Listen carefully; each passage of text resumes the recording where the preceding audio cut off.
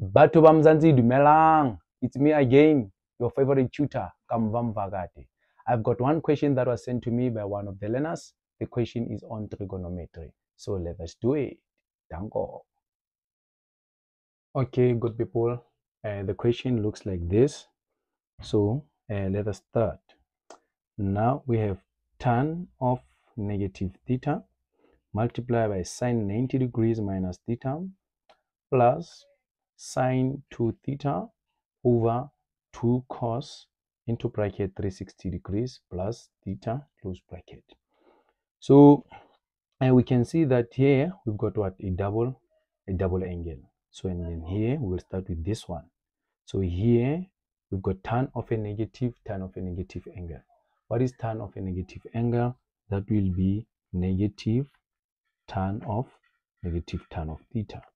Okay, multiply by sine of 90 degrees minus theta.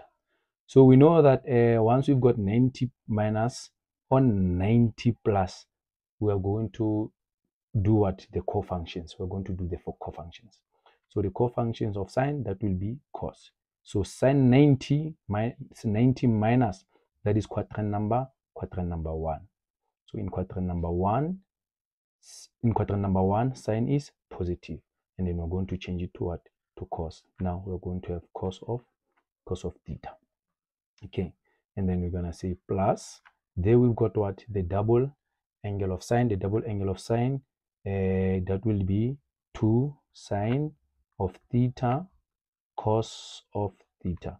Where do you get this? You get this on your information sheet. You see that the double angle of sine 2 theta is 2 sine theta cos theta. Okay, now let us move, and then we've got what? Cos of 360 plus. 360 plus is in quadrant number. Is it quadrant number 1? Quadrant number 1, because we've got our quadrants like this.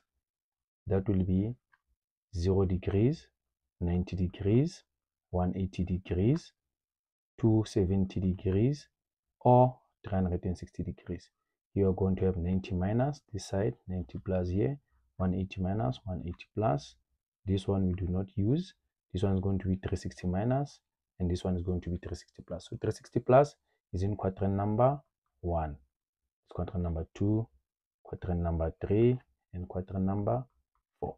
Okay, so in quadrant number 1, all the trig ratios are positive. So we're going to have 2 cos of theta. Just like that. And then we change this. This is going to be negative. What is the identity of tan? That will be sine of theta over cos of theta. And then we multiply this by what? By cos theta plus. Okay, now cos theta here is going to cancel out what? This cos theta is going to cancel out that cos theta there. Then we'll go, and this 2 is going to cancel out that 2, and then we'll be left with what? We'll be left with sine theta. So we're going to have what here? Sine theta. Okay, now this cos theta here is going to cancel out that cos theta, and now we're left with what? We're left with minus sine theta plus what? Plus sine theta. So negative sine theta plus sine theta. Our answer here is going to be 0. So this is how we approach this problem, and this will be for 5 marks. That is it from me. Danko is thank you.